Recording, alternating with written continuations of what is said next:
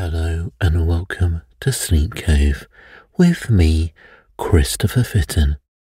This week I've been invited to a Burns night. It's a celebration of the Scottish poet Robert Burns, where people remember his poetry and also celebrate Scottish culture. With that in mind, I decided to read a couple of Scottish mythical tales out on the podcast. I really hope you'll enjoy them tonight. And let's begin. The Fairies of Merlin's Crag. About 200 years ago, there was a poor man working as a labourer on a farm in Lanarkshire. He was what is known as an Ora man. That is, he had no special work mapped out for him to do, but he was expected to undertake odd jobs of any kind that happened to turn up. One day, his master sent him out to cast peats on a piece of moorland that lay on a certain part of the farm. Now this strip of moorland ran up at one end to a curiously shaped crag known as Merlin's Crag, because, so the country folk said, that famous enchanter had once taken up his abode there. The man obeyed, and being a winning fellow, when he arrived at the moor, he set to work with all his might and main. He had lifted quite a quantity of peat from near the crag when he was startled by the appearance of the smallest woman that he had ever seen in his life. She was only about 2 feet high, and she was dressed in a green gown and red stockings, and her long yellow hair was not bound by any ribbon, but hung loosely round her shoulders. She was such a dainty little creature that the astonished countryman stopped working, stuck his spade into the ground, and gazed at her in wonder. His wonder increased when she held up one of her tiny fingers and addressed him in these words: "What wilt thou think if I was to send my husband to uncover thy house? You mortals think that you can do aught that pleaseth you." Then, stamping her tiny foot, she added in a voice of command, "Put back that turf instantly, or thou shalt rue this day." Now the poor man had often heard of the fairy folk, and of the harm that they could work to unthinking mortals who offended them. So in fear and trembling he set to work to undo all his labour, and to place every divot in the exact spot from which he had taken it. When he was finished, he looked round for his strange visitor, but she had vanished completely. He could not tell how nor where. Putting up his spade, he wended his way homewards, and going straight to his master, he told him the whole story, and suggested that in future the peats should be taken from the other end of the moor.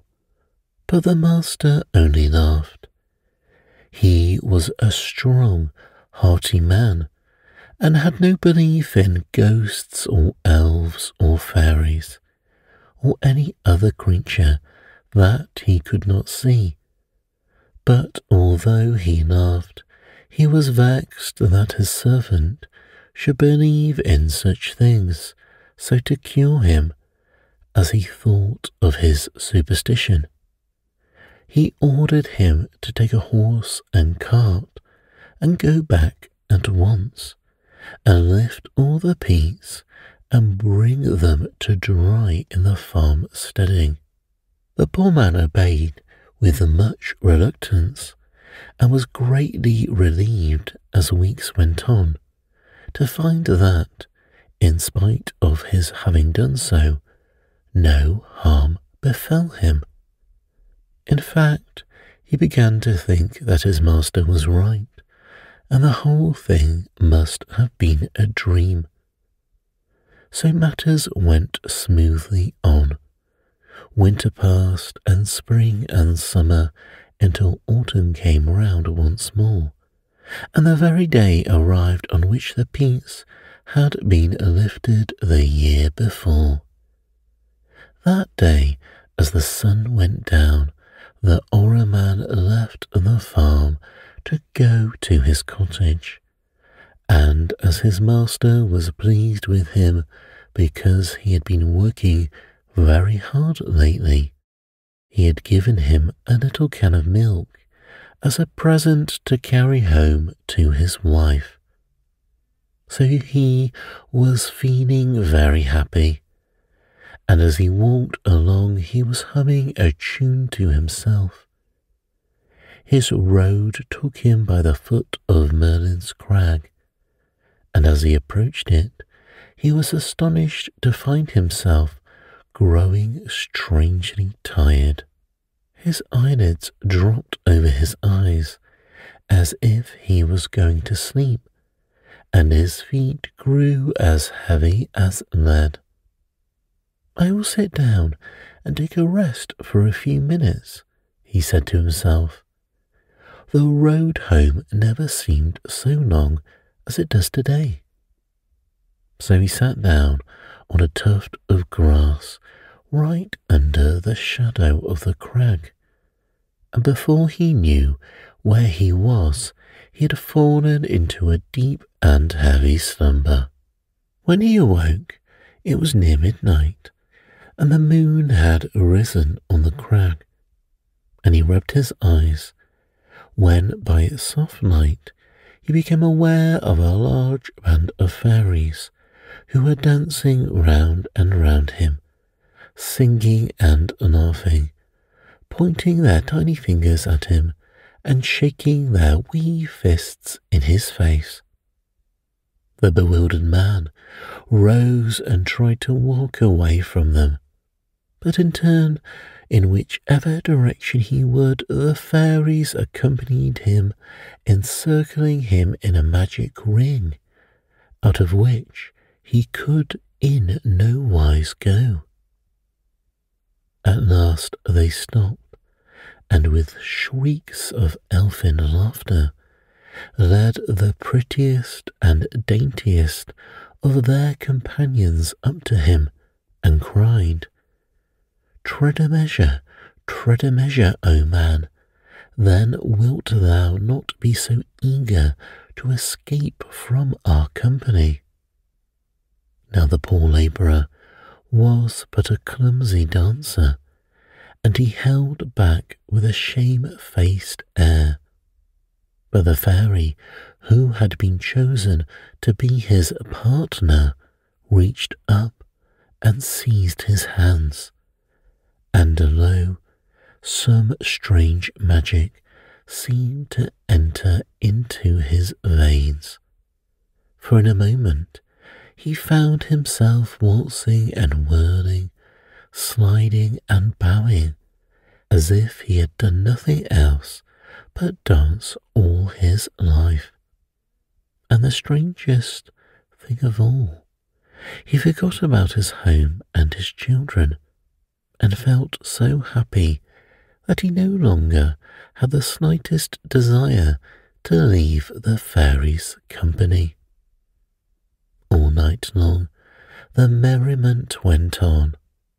The little folk danced and danced as if they were mad, and the farm man danced with them, until at last a shrill sound came over the moor.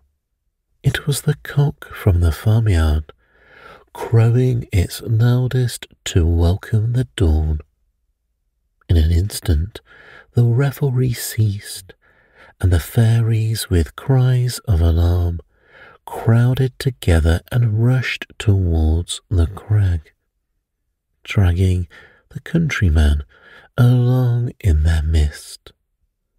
As they reached the rock, a mysterious door, which he never remembered having seen before, opened in it of its own accord, and shut again with a crash as soon as the fairy host had trooped through.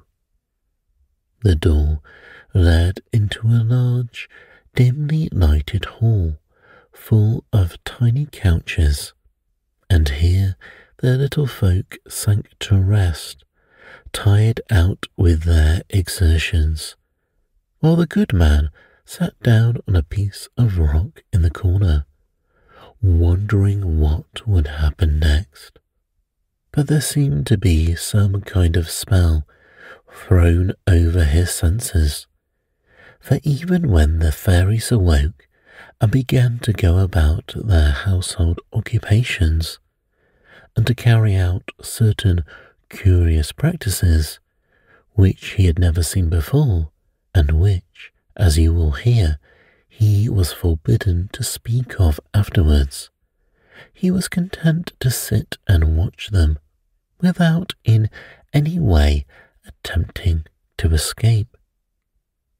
As it drew toward evening, someone touched his elbow, and he turned round with a start to see the little woman with the green dress and scarlet stockings, who had remonstrated with him for lifting the turf the year before, standing by his side.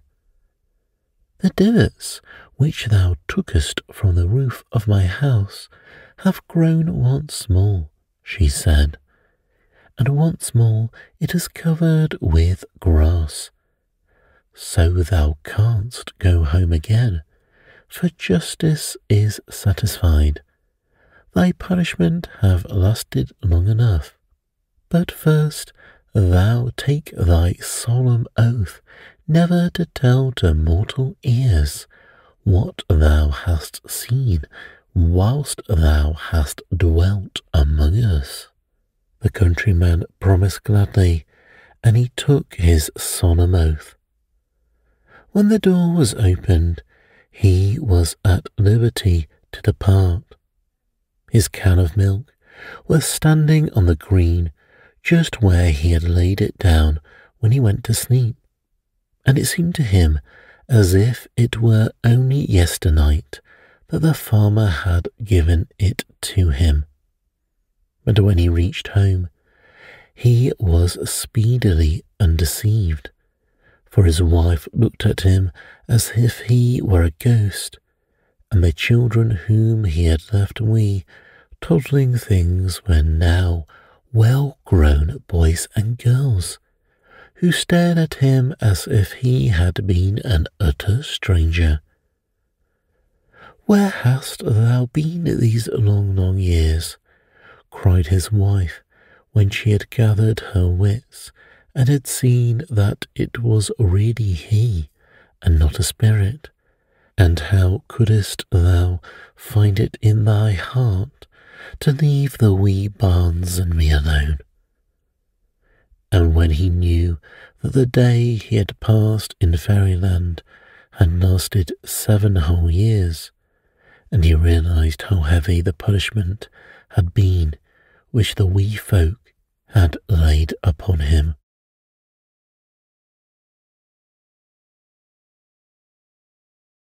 The Mermaid Wife. A story is told of an inhabitant of Unst in the northern Shetland Isle, who, in walking on the sandy margin of a Voe, saw a number of mermen and mermaids dancing by moonlight, and several seal skins strewed beside them on the ground.